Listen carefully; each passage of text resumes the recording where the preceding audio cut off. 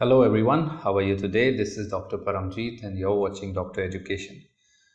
Those who don't know me, I am a consultant physician cardiologist in Yashoda Superspeciality Hospital, Nehru, Nagar, Ghaziabad, and this is my channel. Here I make videos about health and healthcare topics, and I give you simplified medical explanations about the most common and whatever topics you ask me about.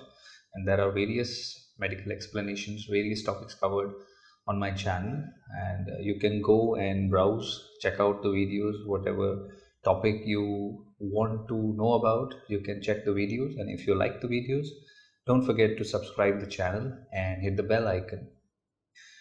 Guys, today's video is about Nipah virus and NIV virus. Nipah virus is a virus which is found usually in animals, especially bats, fruit bats.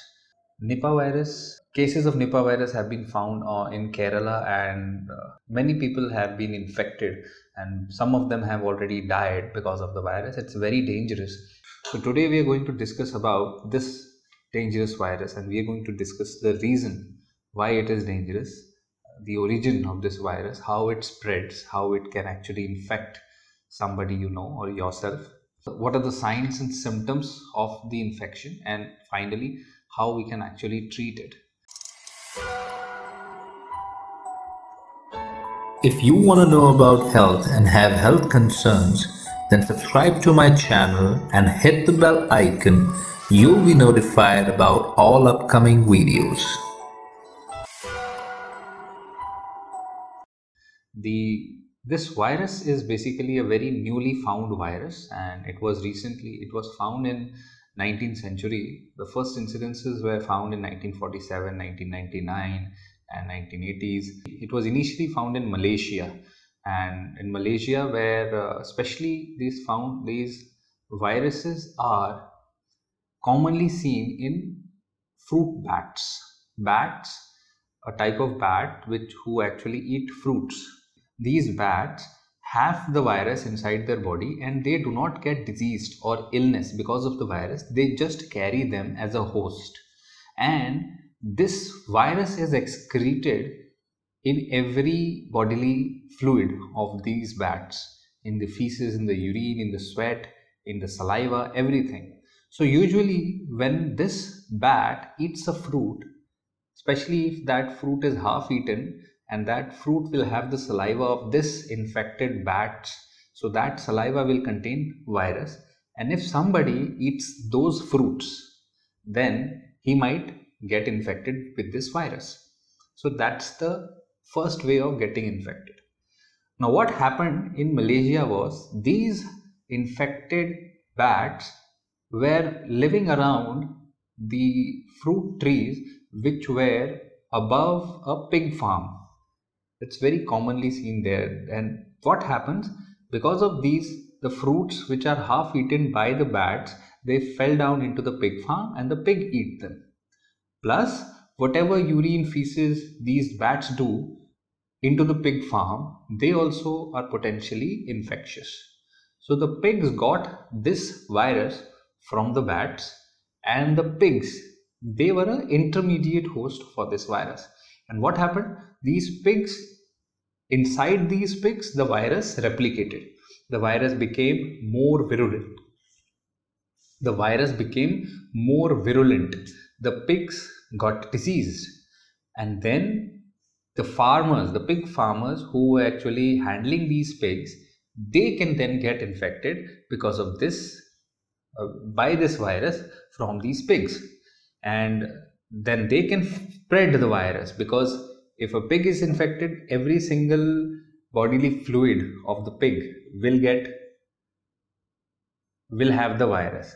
And there is something, because what happens, when the pig gets the illness, the pig starts barking, something similar to a dog, and it's like a cough reflex of the pig, and that cough will again spread out the virus in the droplet form. And if you are near the farm, or if you are handling the pigs, touching the pigs or their areas, then you can get the virus.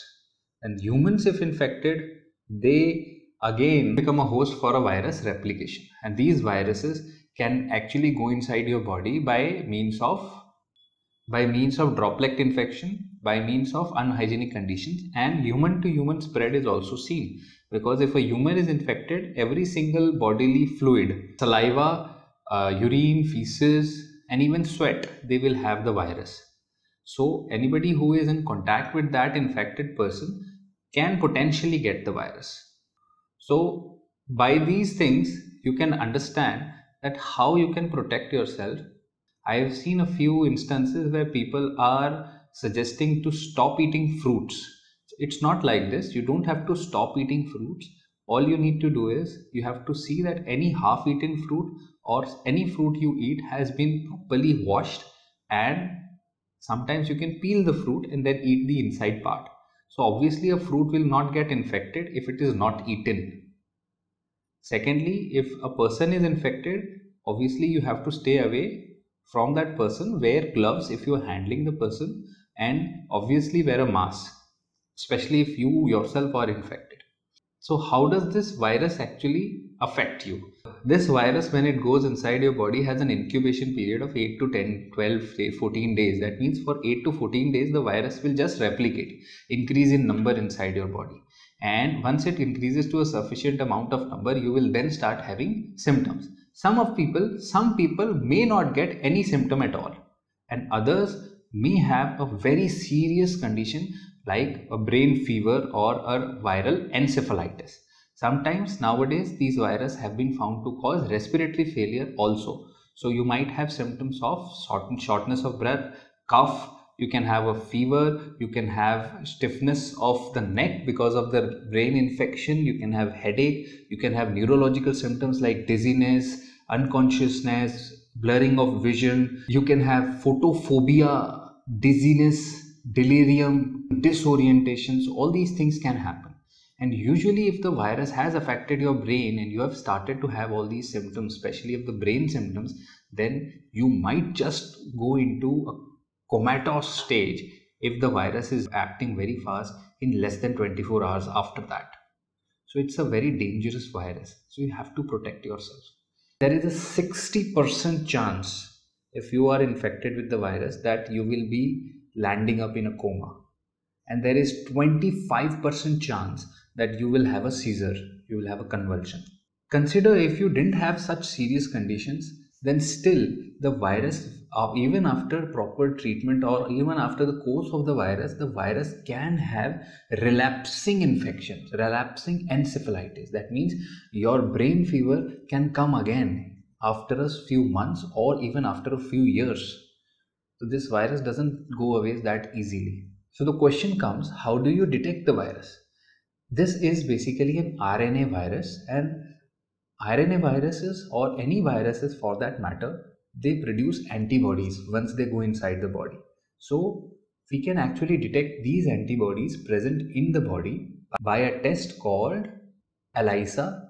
That's a method, by a test called IgG and IgM antibodies. Initially, the body produces IgM antibodies, and then after a while, after a few weeks, it starts producing. After a few weeks, it starts producing IgG antibodies. So if you have IgM antibodies present for this virus, that means you have a recent infection. And if you have IgG antibodies, that means it was a past infection. Now you might be okay, or you might be having serious disease. The virus can also be isolated from any bodily fluid of the patient, including cerebrospinal fluid, the blood, urine, or even sweat, or even respiratory secretions. It can be isolated by PCR studies also. So various tests. So these tests are available to confirm whether or not you have the viral infection. But beware, there is no specific treatment for this virus as present. All we can do is we give symptomatic relief and we do symptomatic treatment. If the virus is affecting your respiratory system, we give you support on that. If the virus is causing seizure, we give you medications to control that. We give you supportive treatment, and we wait for the virus, we wait for your body to kill the virus. There is one medication which is under trial right now, which is showing a promise. It is called as ribavirin. Ribavirin is showing, it is an antiviral drug and it is showing promising results, but still, this is not something which is a sure shot treatment. So, it is very difficult to treat this virus, and this virus is showing serious conditions, especially the state of Kerala nowadays. And you might have heard that even healthcare professionals are getting infected by just treating the patients of these conditions. And a nurse just lost her life in recently, a few days back. It's not something to get panicky about, it's something to understand. So I'll suggest you to follow proper hygiene principles in the way we should and avoid any kind of exposure to somebody who does not feel ill. And we have to understand, if the virus is in South India, it needs a person to carry it from South India to North India or somewhere otherwise. So, a pig or a bat will not just come from that side to here and spread the virus. So, all you need to know about is the basic mechanism of this virus. So, next video I'm going to put up about the how a virus actually works and how our body attacks the virus. Any virus, there is a single mechanism to actually a simplified way. There is a simple mechanism by which a body, there is a very complex mechanism by which our body actually removes these viruses from our cells. And how these viruses, any virus damages your cells, you need to understand that.